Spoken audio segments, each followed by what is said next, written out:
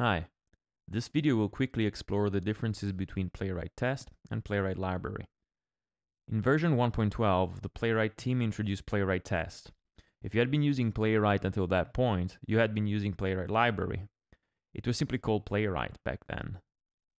Nowadays, if you look at the official documentation, you will see that it covers both tools in separate sections. Let's explain first what Playwright Library is.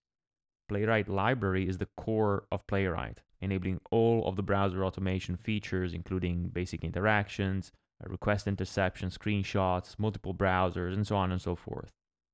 Playwright Library is a general-purpose browser automation tool that can be used for a variety of cases.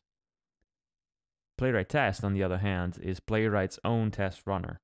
It wraps Playwright Library and adds very helpful functionality like a better command line flow, built-in assertions, reporting, and more, all for testing specifically.